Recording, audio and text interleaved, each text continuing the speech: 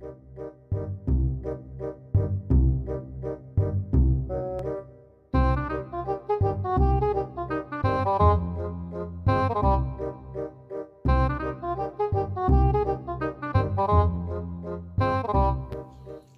everyone, welcome back to my channel.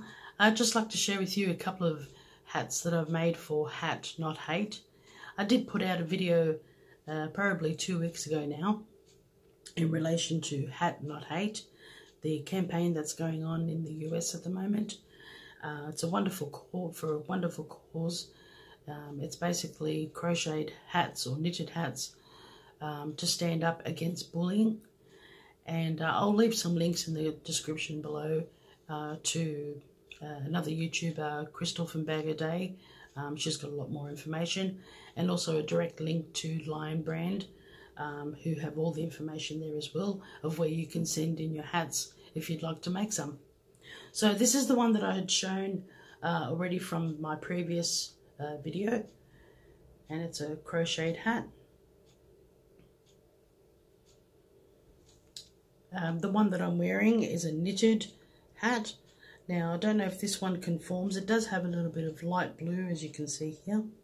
Light blue, and it's got a blue brim.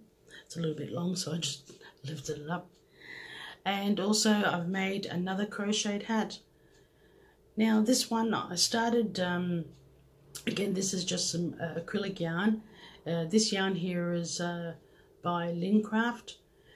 And it's just a worsted weight yarn, which is like in Australia we call it an 8-ply yarn, but it's probably the equivalent of a 4-weight yarn. Now this pattern here originally, you'll probably notice here, looks a little bit familiar. It's a pattern that Bag o' Day has released, and her tutorial number, I'm just looking down here, I wrote it down. The tutorial number is 676. I started watching it and I thought, okay, I've got the idea, and off I went. And I didn't watch the video the whole way through. And then I thought, initially, I thought that this band here of single crochets, I think it is, I thought it was just where the colour had changed. So that's what I did. I did my rounds to get the top part of the beanie as wide as I needed it to be for the size, and then I did 3 rows here of different colours, and that was going to be my plan. Then for some reason I decided to watch the rest of the video, and I realised that it's not a changing of colour, it was an actual design change. So where you'd work single crochets in the back loop, and the rest of it is double crochets. So I was already down here by that stage, so I just carried on, and then I continued on with her style, and then finished off it like this for the end. But it's a lovely little hat, fits nice. And then lastly, I've been racking my brain thinking, I know how to crochet, I know how to do some various stitches. Why don't I try and come up with a pattern of my own? So I painstakingly started, stopped, frogged, I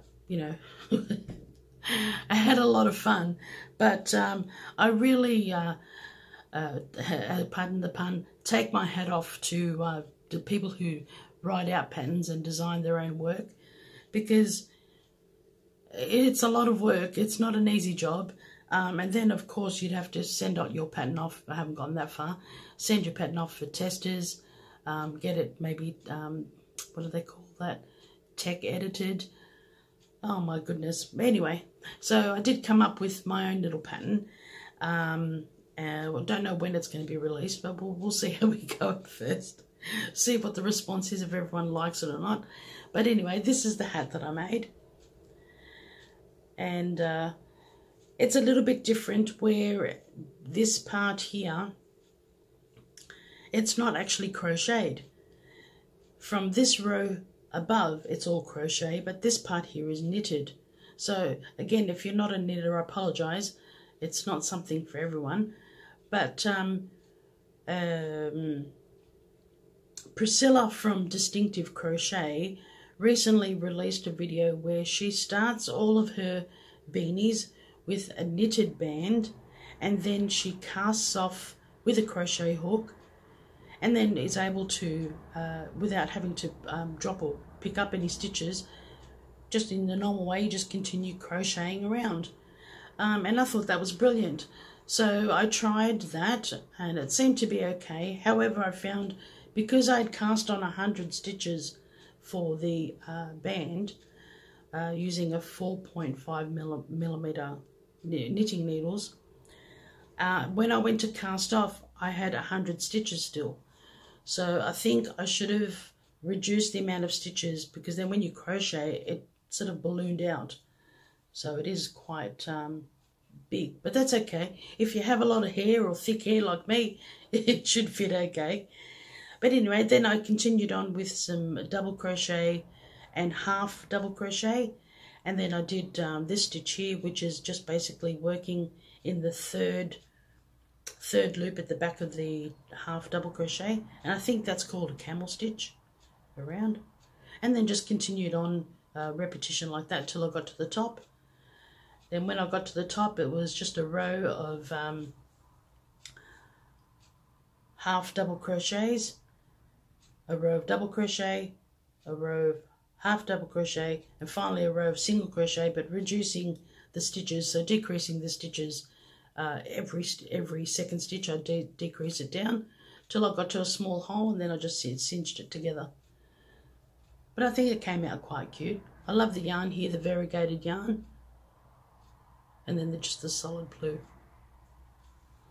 So that's all I have. I've been trying to, you know, riddle my brain with this, trying to create a pattern, and just give me suggestions if you like what I've made so far.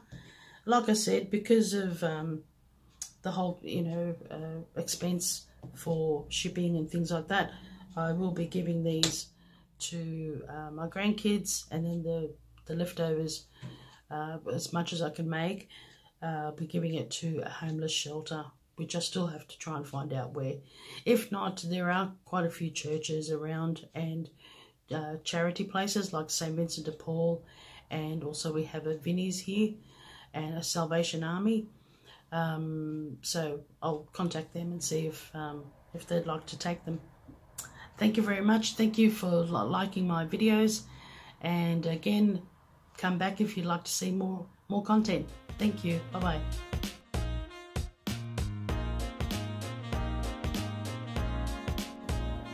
Sorry about that. Start again.